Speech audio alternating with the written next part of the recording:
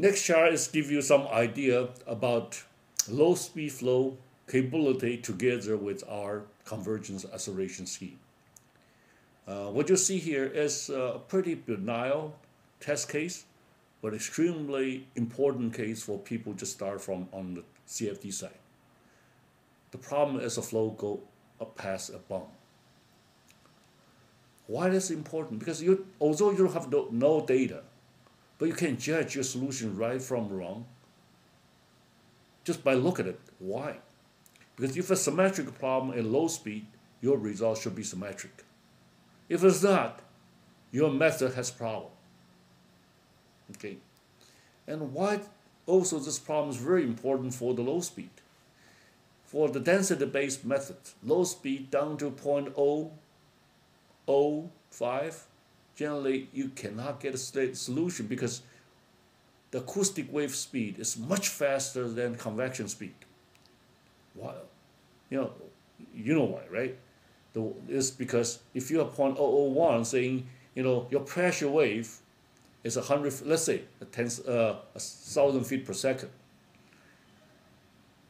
and your speed is only 10 feet per second. So the difference in the two wave speed is such a large disparity, and the convergence in general sense controlled by acoustic wave. So the convection wave can never do the right thing. So you have to do it a little bit different, something called preconditioning. You write a Cassidy equation in a different form, so you pay equally importance to acoustic wave to then the convection wave. That's really the spirit of preconditioning. You play with fundamental equation of fluid. So there's a 4 line plot chart in here.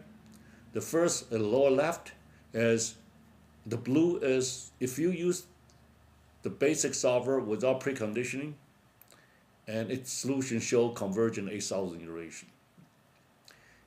Now, if you turn on the preconditioning, solution converge at 22,000 iteration.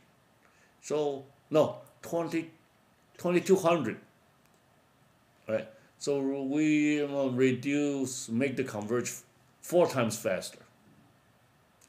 On the other hand, on the upper chart, right hand chart, is when we turn on the residual propagation scheme, okay, without preconditioning, we actually realize, solution converges 1,600 iteration, compared to what we had. That's a factor 5 improvement. Now, of course, the fundamental question is, are those two effects compound each other, right? That's always curious to find out whether it works. So luckily enough, we have proven our preconditioning together with a multi-grid are really compounding effect. With the lower right-hand side chart showed to you, the solution converge in 400 iteration versus original 8,000 iteration. So we achieve a 20 times improvement in terms of iteration counts. Okay, that is pretty interesting. So in other words, the process is being implemented consistently and achieve a compound effect.